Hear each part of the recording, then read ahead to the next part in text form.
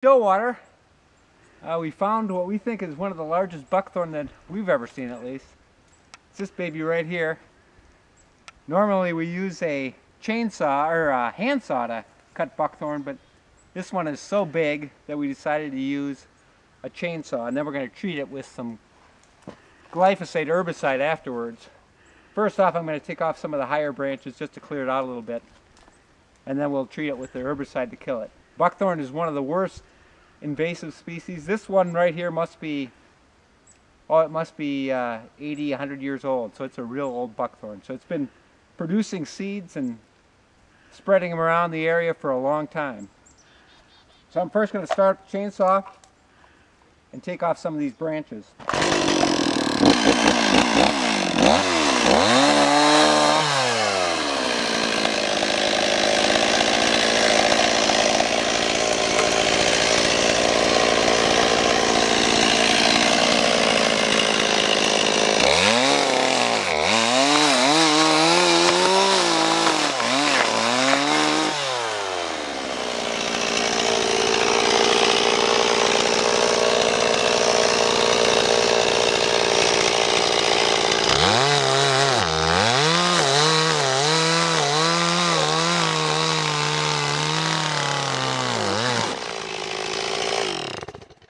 It's a big one. It's mostly rotted out in the middle.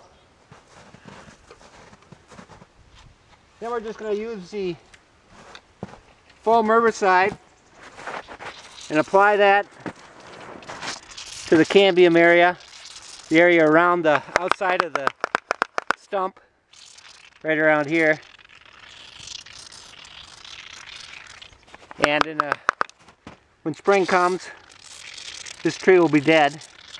Over the course of the winter, that'll just be sucked down into the roots and kill the tree. That's how you kill monster buckthorn.